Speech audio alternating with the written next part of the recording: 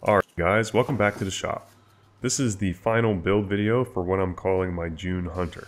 In the last two videos we got the bulk of the grinding done and fitted the guard.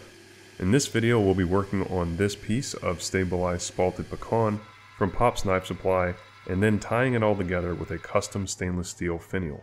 The first thing I do with a block like this is to get all four sides nice and square in the mill. Then I can get on to milling my slot through the block. I found an extra long 3/16 of an inch end mill to put in my slot, which makes this process way easier than the drill out and broach method. With my slot milled around 2/3 of the way through the block, I lay out where I want my threads in the tang and grind down to my marks. On this knife I'll be threading my tang to a 632 thread. Once I hit my target dimensions, I roll over the corners to make this part of the tang round. At this point, I'm leaving my tang threads extra long to give me some wiggle room. Since the hardness of my tang has been drawn out with a torch, this threading process is fairly easy. I laid out my tang on the side of the handle so I could see where it should exit the back of the block, and then I milled the back angle of the handle with my face mill. Using a 5/16 of an inch end mill, I bored about 1/4 of an inch into the block. I followed this up with using a 1/4 of an inch end mill to mill all the way through to the original slot we created on the front of the handle block. This will provide a shoulder for our finial. As you can see here, my tang fits all the way through the block and the threads come out of the 1/4 inch hole we made on the back end of the block. Having this set of threads in the center of the 1/4 inch hole is crucial to ensure a nice fit up of the block to the tang. Next up, we will be machining the finial nut. I am using a piece of 4/16 stainless rod that is 5/16 of an inch in diameter. I chucked up the rod in my new 3-jaw chuck from littlemachineshop.com, then faced the front of it off before drilling a hole into the center of the rod. If I remember right, I drilled around a 7/8 of an inch hole into the rod, then turned down the rod to a 1/4 inch along the length of these threads. To provide a little additional support, I used a live center in my tailstock. I'm still learning how to use this lathe, and I plan on doing some more intricate pommel nuts in the future, but for now this finial will do just fine. With the finial threaded, I cut it off from the rod and drilled an 1/8 of an inch hole on the end to allow me to get some leverage when putting it on and off of the knife.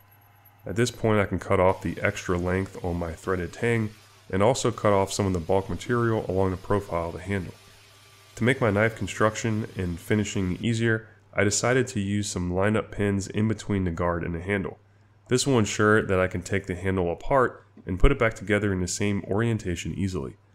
It's worth noting that this operation would have been a lot easier if I completed it before shaping the guard. I got the job done, but I can tell in the video that I had some movement with the clamping setup. When I have the guard drilled, I can put some temporary short pins into the guard and pin template, slide the handle block onto the knife, super glue the template onto the handle block, and then drill my lineup pins into the block. These lineup pins I'm using are around 1/16 of an inch in diameter and about 1 inch long. The digital angle finder does a very good job at verifying that the block's face is parallel with the top of my vise. For this knife, I'm drilling these 1/16 of an inch holes around 800 thousandths of an inch into the block. All in all, this process went pretty smooth. I did get one lineup pin a little too close to my slot on the block and some of the material broke away. However, I still had about 1/3 of the pinhole left, and I will be filling this void with epoxy down the road anyways. The fit with the guard was very good, and I didn't have any gapping between the handle and the guard.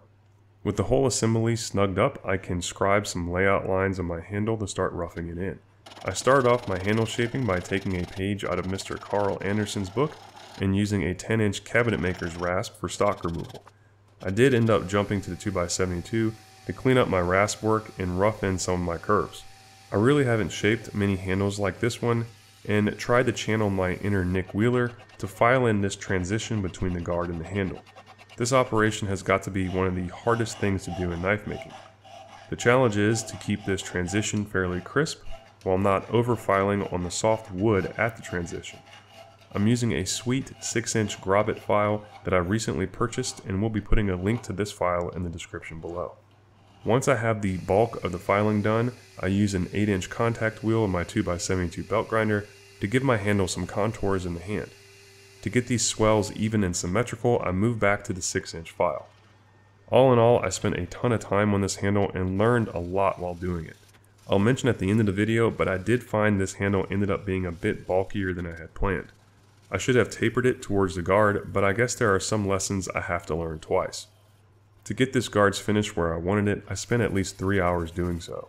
What I ended up doing was hand sanding the inside section of the guard up to a high grit finish, then buffing it with green compound.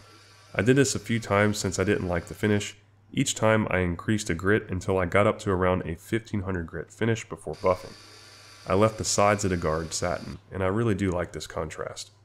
Using a Kyle Royer method, I put some brass black on my maker's mark and also spent some time getting my final finish up to an 800 grit here. I'm fairly sure I lost that footage, but just know it took a long time. At this point it's time for the final glue up. I wrapped my blade in plastic wrap and tape, then hammered on my guard, making sure that it was square and the fit was still good. I mixed up some epoxy and dripped it into the guard recess before fixing my guard jack to the tang. This will hold the guard tight onto the shoulder while this epoxy dries. The epoxy is mainly for sealing the joint, however it also makes sure the guard doesn't move around during the rest of the assembly. Once the epoxy has cured, I clean up the excess with a piece of brass and then start filling the handle with epoxy. I'm using G-Flex from West Systems epoxy for this build. I apologize for the bad angles here, but I slide the knife onto the handle and let the excess epoxy slip out of my handle and into the trash can. Lastly, I tighten up the finial on the back of the handle to hold it all together securely. After an hour or so, I check the handle and make sure to wipe off any squeeze out. With a cured handle, all that's left to do is finish off the back and sharpen it. I use my bandsaw to cut off the bulk of the finial material, then grind it flush with the belt sander. I work up grits on the back of the handle with sandpaper to around the 1200 grit, and then hit it with my buffing wheel and some pink compound. To sharpen this knife, I'm going to be using my Win water-cooled sharpening system set to a 20-degree angle. This thing does a pretty decent job at putting a working edge on a knife. I do, however, think I need to re-level this wheel after a few years of use. I've heard that they make a diamond stone for the Tormek that fits this machine, so I may be giving that a go as well. With a quick strop on my leather belt, this knife is hair-shaving sharp. At this point in an irritating turn of events, I noticed a scratch on my blade. It forced me to do the most dangerous thing I've done on this knife, which was to hand sand this scratch out while the knife was sharp. I really took my time here and ended up fixing the issue, but I don't advise you doing this. Alrighty team, so this is how our knife turned out. I'm going to go over, like I always do, kind of a debrief of this knife build, what I liked, what I didn't like about the end product, and what I think I could do better in the future. I've made a handful of hidden tang knives to this point, and to be honest, I'm getting kind of disappointed at myself that I keep having to tell y'all, well, I'm new at this and this is what I messed up on my hidden tang construction. But I think that just goes to show how difficult making a knife like this can be. There are some little things on this knife that I don't like, and we'll get into that in a moment. But first of all, let's talk about what I do like. I really like how the finish turned out, the 800 grit finish with the steel wool and polishing compound makes a really nice looking hand rub finish. I love the handle material. This is spalted pecan, and I think it looks pretty darn good. The buffing on the guard, I think I could have done a little better at making sure I didn't wash out that line coming and sweeping into the handle right here. But all in all, I think the buffing looks pretty good on a guard like this. I like how the bottom is kind of a mirror finish and the sides are more satin, so I kind of like that contrast there. As far as on the back end, the nut or the finial on the back centers up really nicely. I like its location. It's a little higher than the center line of the knife, which is good.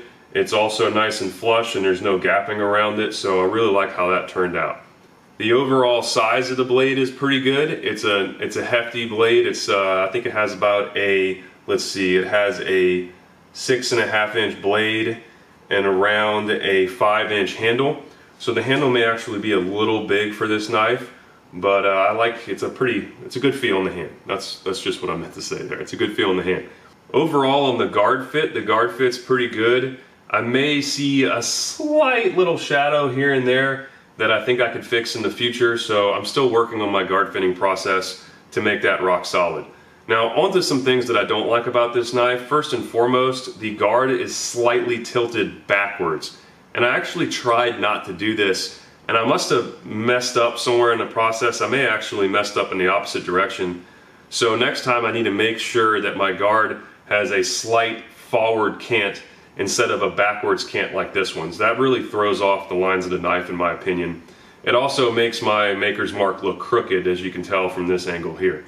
So that's something I definitely need to fix in the future. My handle overall is a little bulky. I didn't taper the front around the guard as much as I should have. I should have tapered this down significantly thinner and had it widen towards the back, and here it's just pretty straight. So that's something I'll definitely fix in the future. It makes this look chunky in my opinion. So in the future I'll make sure to make a more sleek handle. And I've made that mistake before, and it's really disappointing that I made the mistake again. So I was not happy when I got towards the end and I'm like, darn, I didn't taper that handle, did I? So that's something I'll fix in the future for sure. But overall, like I said, I like this knife. Those are my two biggest gripes, the guard and the handle. It's going to be a good performer. It's going to be a perfectly good knife to use. I think I'll probably keep it because of those issues, but I may use this knife. I may not just throw it in the safe as a failure. I may actually use it because it held up pretty good during the performance test, and I get boxes to open on the reg here at Red Beard Ops. So I'll use this for my Amazon packages. So with that being said, I hope y'all enjoyed this video. If you did, hit that like button down below. Consider subscribing to the channel, and I'll catch y'all on the flip side.